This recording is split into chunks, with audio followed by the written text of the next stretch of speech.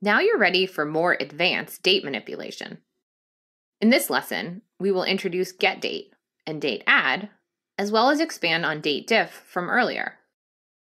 GetDate is a great SQL function that returns the current timestamp of the computer's operating system that is running SQL Server.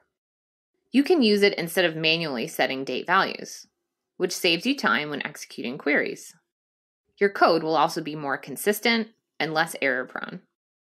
You will use GetDate often when writing your own functions and store procedures.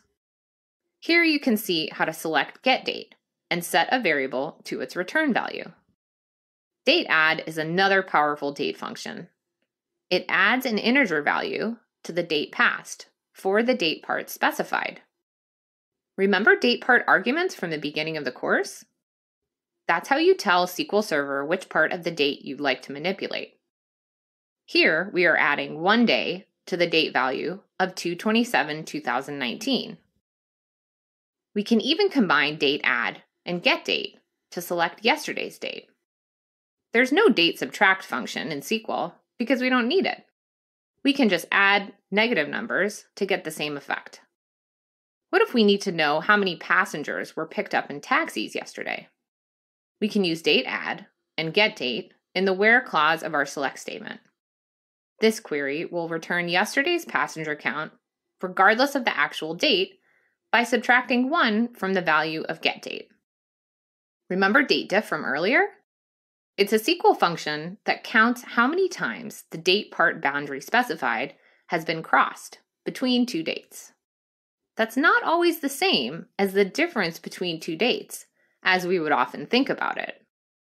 The first example shows the day boundary has been crossed once between 2/27/2019 and 2/28/2019, as we would expect.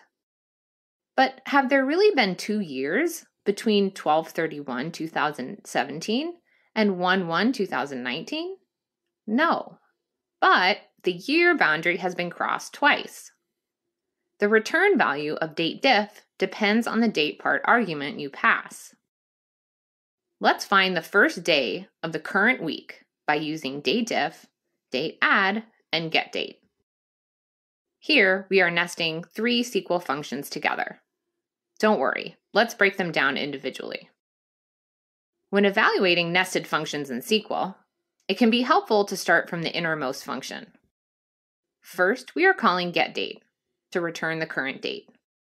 Second, we are calling DateDiff to see how many weeks between today and 0, which is equal to 1/1/1900 in SQL Server. It's been 6,217 weeks since 1/1/1900. By adding 0 weeks to the 6,217th week with the DateAdd function, SQL Server will return the date of the beginning of that week. Reading and writing nested date functions takes practice, so let's get started.